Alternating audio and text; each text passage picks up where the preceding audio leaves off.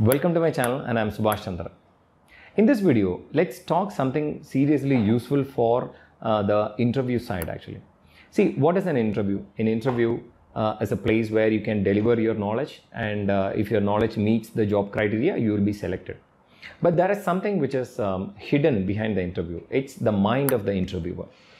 See, if you don't read the mind of an interviewer, you will not be able to meet the requirement. You will be meeting the requirement up to 50 to 60%, though you're technically strong. But you may not be able to be selected for a job. For that, different levels of expectation needs to be met. So, in this video, I will try to share the observation that I had during my experience of growth actually. So, that will help you to improve your better performance during the interview. So let's start from the first point actually. So if you go to any interview, the first thing you have to have is that what kind of mind that interviewer will generally have. So interviewer will have some expectation, right? When a company lists out some opportunities, so they will look for some criteria, some requirements. So that requirement has to be met actually.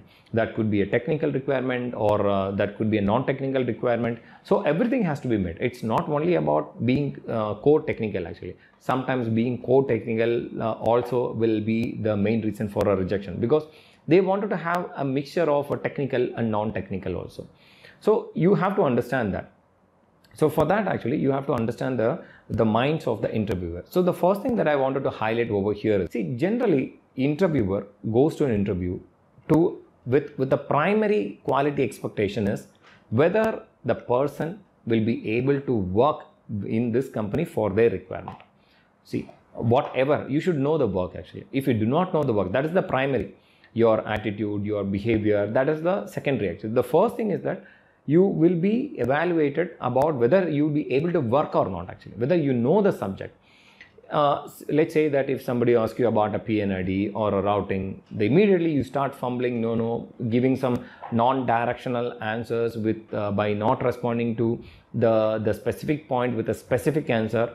So that will give a wrong impression. So first of all, you should have a strong understanding about the nature of piping design job. It doesn't matter whether you have an experience in oil and gas or petrochemical, but at least you should have a strong mind of whether you will be able to work or not. That image that you have to share. So you have to share this your portfolio to an interviewer in such a way that you can work. You know the process. For that you have to explain. No, see, this is the step 1, this is the step 2, this is the step 3, this is the step 4, and step Y is the delivery. So you have to say in this way, you have to prepare your narration in that way, so that will give the interviewer an idea about at least you know something. So it's not like you are 100% zero, okay?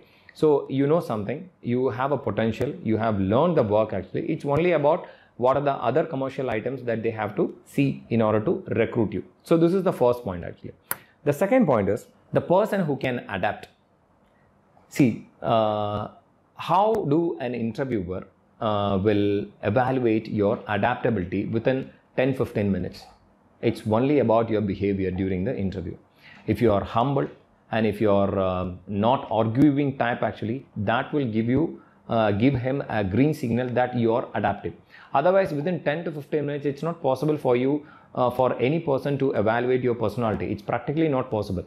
He may prompt you asking different questions, whether you will be, adaptable for a different scenario. He will ask, no, we are only doing the isometric preparation, whether you are interested to work in that. There are cases you have to extend the working hours without overtime, and there are cases you have to work during the weekends. There are cases you have to come early in the morning. So these many questions will be prompted. So the kind of the responses that you're giving in the interview, and the kind of word, if you're really trying to be a person who is concerned about the timing and the respective amount of the work that you're delivering, for that you are expecting a money or something, that will give some sort of a wrong image at the beginning of the career. If you are highly experienced and you have you're familiar about the norms and the policies of any organization, that is different. But at the beginning of the career, you have to be little humble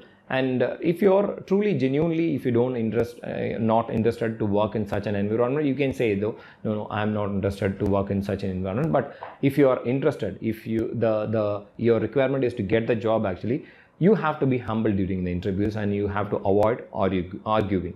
So that is where they can feel that it's all about the feel. They cannot evaluate. There is no parameter to evaluate your adaptability actually. So they can only feel it actually. So this is the point number 2. You have to be humble, and you have to be non-arguing type, so that will give you a positive sign to interview about your adaptability.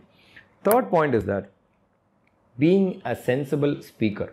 See, many of the interviews, what happens, interviewer will ask something and the candidate will respond something.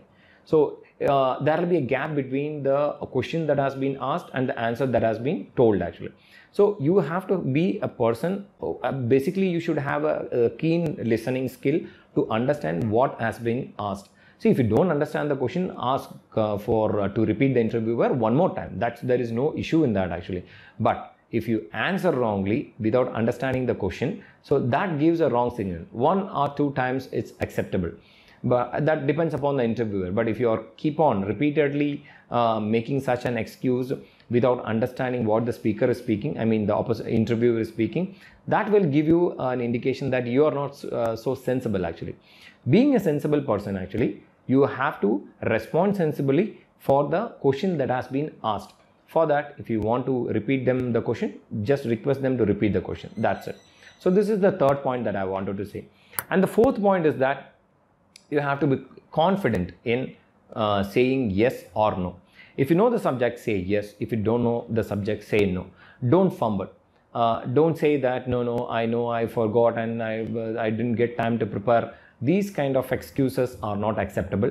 If you are confident about your work, say yes. If you're confident about what you have experience and knowledge, say yes. And if you don't have any experience, say no. But if you don't have an experience but still you have some theoretical idea, share that also, saying that I don't have working experience but I have a strong theoretical knowledge so that I can improve in my future. So likewise, you have to be a confident person. So this confidence gives, see, being humble and being confident, it gives an ultra positive signature. Okay, so that kind of attitude you have to show. And the last point I wanted to highlight is that you should have a clarity in the knowledge what you have learned in your experience. For example, if somebody asks you to tell the difference between slip-on flanges and socket weld flanges, you should have a clear idea about what is slip-on and what is socket. Being an experienced candidate, and if you fumble and if you do not know how to draw, do not know how to say the difference between, so that will give a wrong impression. Whatever you have learned, you have to have a strong clarity in mind. Even if somebody confuses, actually, let's say that I'm confusing you during the interview that slip-on flanges and socket weld flanges are same. How? You tell me. Then why there is a different names? So you should not be confused. If you have a strong technical knowledge and strong clarity in your mind, you will not be confused. But if you don't have a strong clarity and a strong technical background, then you will be confused. So you have to have a clarity. So better improve your clarity in whatever you have learned. Whatever you have not learned, that is different actually. Nobody expects you to have. But whatever you have learned, you should have a strong clarity. So that gives a positive sign for an interview for your selection. So follow this 5 expectations of an interviewer. So that will give you some upper hand to clear interviews. So I will meet you in another fantastic video. Until then, bye from Subhash Chandra.